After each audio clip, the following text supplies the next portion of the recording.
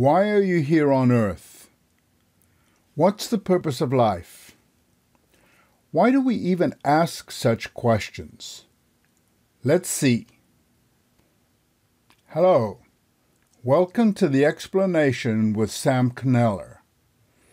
This episode, what is the purpose of life?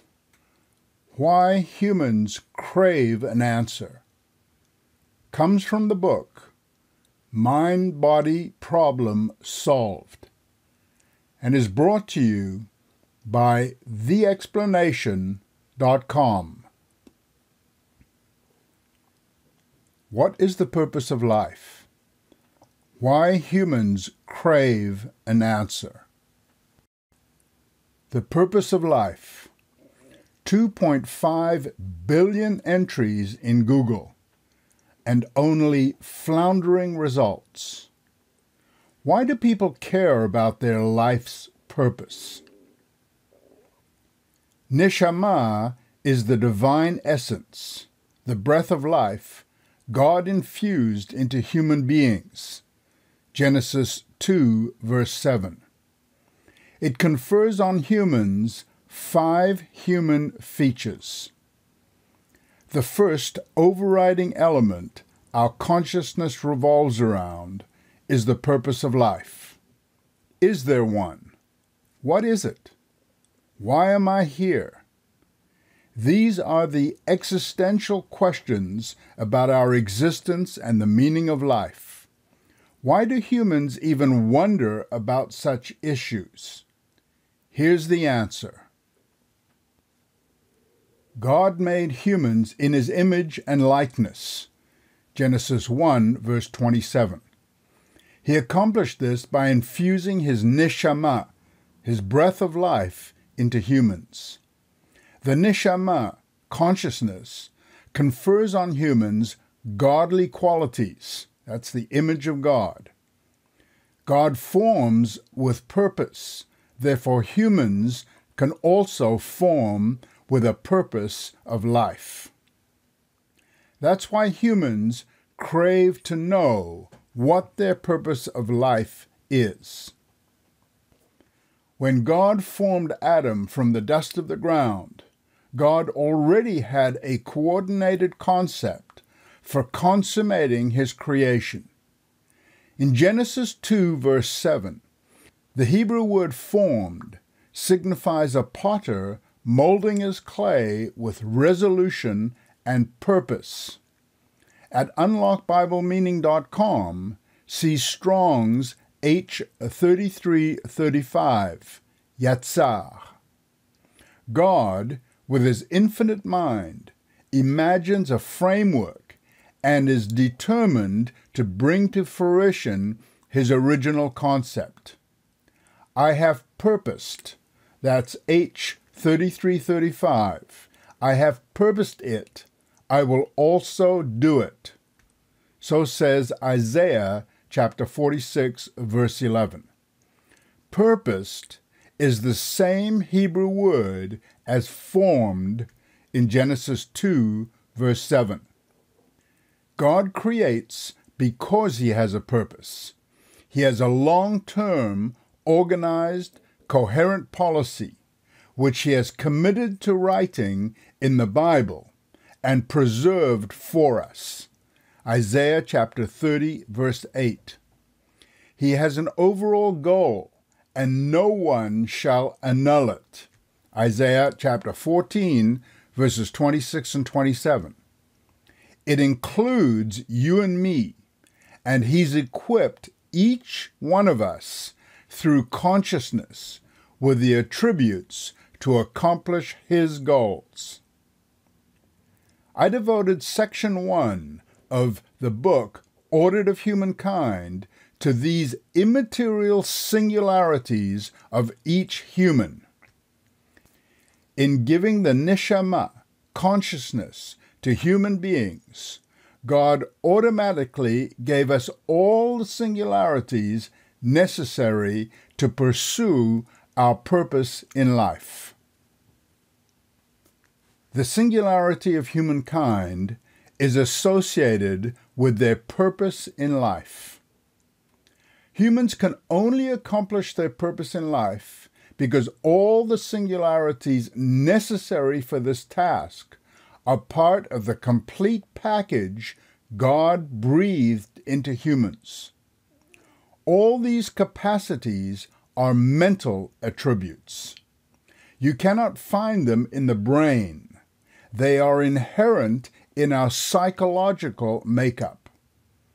God designed humans this way by breathing the breath of life, the nishmat chayim, the neshama, into them when he created the first human who represents all human beings. A purpose in life has always characterized humans worldwide and down through history. Think about that fact. How can that be? Where did it come from? Genesis chapter 2, verse 7 answers that question. Here is a concise summary of the key mental attributes that confer on humans the capacity to plan goals, entertain aspirations, and ambition for their future. Nature of humans. Consciousness and mind reveal adroit humans. That's section 1, chapter 1, in the book Ordered of Humankind. This chapter exposes the nature of consciousness and the mind. Space-time is not only scientific theory, but it's also a human singularity. Each of us has 24 hours. That's our time to manage whatever we want, and that's our space. It consists of time at home, in the office, factory, in a truck, airport, ship, wherever it may be. Wherever you spend your working hours, that's your time. Your space includes every physical item you use, including the invisibles, like the air you breathe, the electricity to run the tools, the odors in the kitchen, or the heat in the gymnasium. Humans alone manage their space and their time.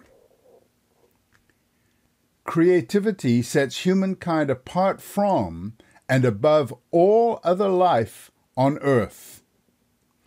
I'm amazed by the inventiveness of human ingenuity, aren't you? The myriad ways to cook food, decorate a room, build a house, catch fish, turn wood, etc. God is the creator, and the Neshama equips every single human with the ability to invent objects, ideas, and ways of accomplishing tasks. It's never-ending. Imagination, another singularity of humankind in your consciousness. Anytime a writer throws words on a page, a painter dips their brush in paint, a designer sketches lines on a serviette in a restaurant, they're imagining. We've filled our consumer society with merchandise that started in someone's conceptualizing mind. Each product was first a figment of a creator's imagination, a flash of insight, a daydream, or maybe even a night dream. Imagination is where everything starts. Humans imagine because they possess consciousness, Neshama.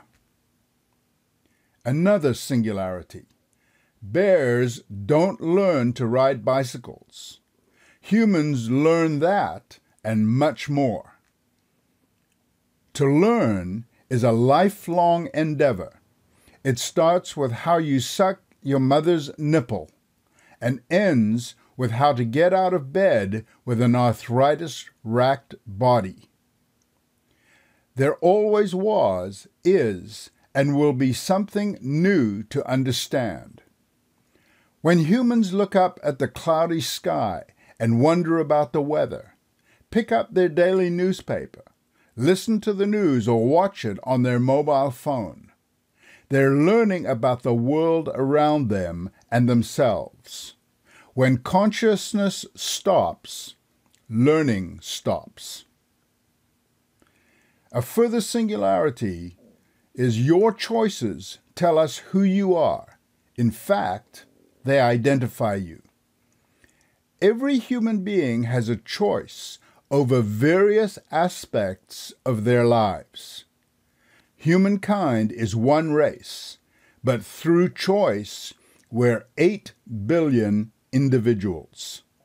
Through our consciousness, we choose our personal hairdo, what we read or watch, the causes we support, and the ideas we propagate. Another singularity is humankind's growth mindset, a frame of mind unique to humans. Consciousness confers on humans the thrill of making progress, seeing oneself and others improve their lives. Not just earning more money or living in a luxury house, but progress like piling blocks one on top of each other, learning the alphabet, riding a bicycle, learning the waltz, and driving a car. Daily, we make incremental improvements to our life experiences. Here's another singularity. I challenge you, a human trait that keeps us moving forward. Whether it's a face-off over a game of Monopoly, or a personal test to obtain one's driver's license, the challenge is a uniquely human characteristic. Over 2 billion people step up to the challenge of playing video games. That's about 1 in 3 persons worldwide. Huge. Why do they play? It's fun, but it's also a challenge. We're trying to beat something, better our score, faster, more accurate, more skill. We all have personal records that we're proud of, but always trying to improve.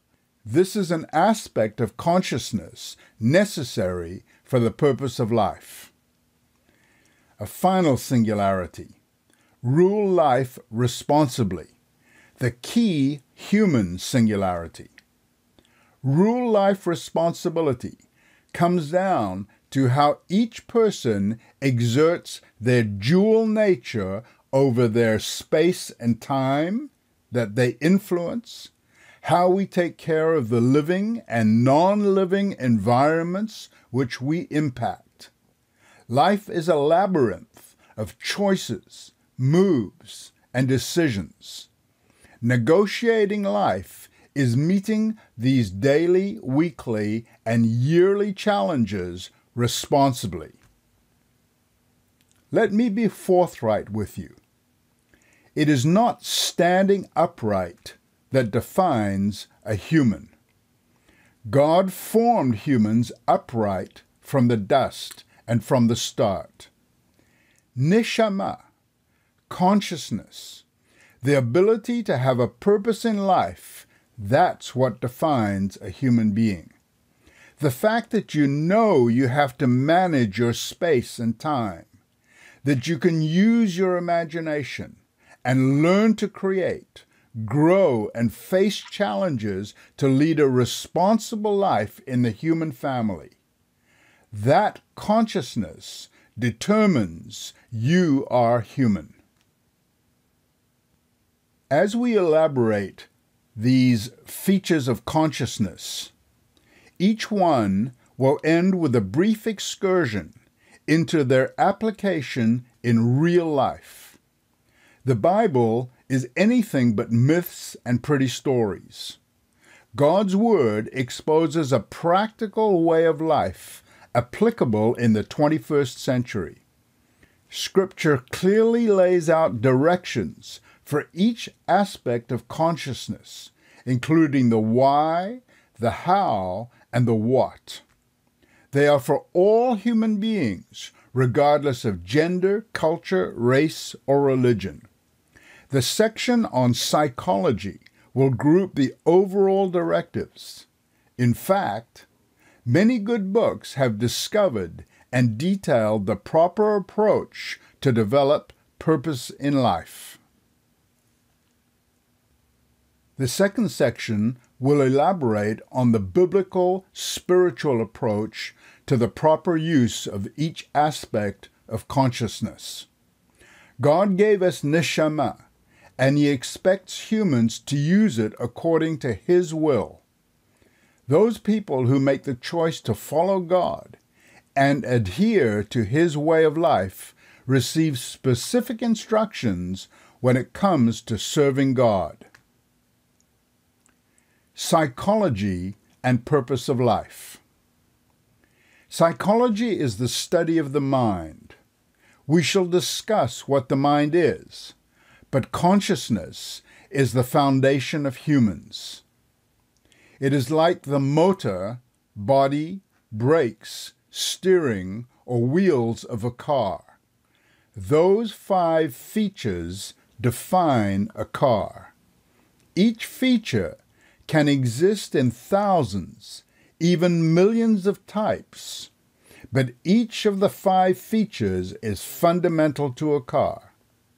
Likewise, the purpose of life is a fundamental feature, one of the 5 that characterizes humans. For a human to flourish, they must know what their purpose in life is. Education, in all its forms, from parenting to teaching, to maturing, to growing up, to apprenticing, to educating, to mentoring, to forming, to training, to development, to whatever we input into an individual's psyche, must first and foremost be to enhance that person's purpose of life. Truth, love, authority, courage, power, intelligence, travel, experience, etc., are not the purpose of life. They are tools we use to enhance and reach our purpose in life. Education is not about facts, exams, and diplomas. Yes, those are necessary, but they are stepping stones to helping young and old to know and accomplish their purpose in life. Your purpose of life is that overriding desire to do something in line with your personal ambitions, your education, your skills. It is what motivates you to get out of bed, to think and plan your future. It's what you really want to do with your life. Our imagination, our choices, our creativity, our learning, our growth mindset, and the challenges lead us to that point. We are fulfilled, happy, and at peace because of the combination of our 24-hour daily activities. It is our work time, leisure time, home time, bedtime that satisfy our needs for ourselves and those around us. Psychology, all therapy, and education should be putting all people on the track to their individual purpose in life. The spiritual purpose of life. How can I assert, and you be certain, that knowing one's purpose in life is a godly infused characteristic of Neshama, consciousness? Because in the first 5 minutes of the existence of humans, God tells Adam what humanity's purpose on earth is: to dress and keep the Garden of Eden. No, God didn't tell Adam to be a gardener. The biblical Hebrew of that phrase means to worship and serve God. That meaning encompasses the entire purpose of God for humankind. In other words, it's the purpose in life for human existence on earth. Please read Dress and Keep the Garden of Eden. Man destined to be a gardener? In reality, the spiritual purpose in life is identical to our psychological purpose in life, with the essential additional point that God is our main focus. That is not some spiritual wishy-washy babble or foolishness. God wants us to accomplish something real based on His directives. His message is simple. Worship and serve God means put God and our neighbor first in our lives. That means whatever personal and professional purpose in life we choose should be aligned with worship of God and the service of our fellow humans, near and far. We still have 4 features of consciousness to cover. They will detail exactly what alignment with God and neighbor mean. Spirituality is not just attending church and singing hymns. Real spirituality is how you exercise your purpose in life. Is it godly oriented or not? The first aspect of consciousness is that every single human who has ever walked the face of this earth has an ingrained purpose for their life. Success or failure, worldly or godly, is not the issue here. The key is all humans have the inborn desire for a purpose in life. It exists only because humans alone possess Neshama, consciousness.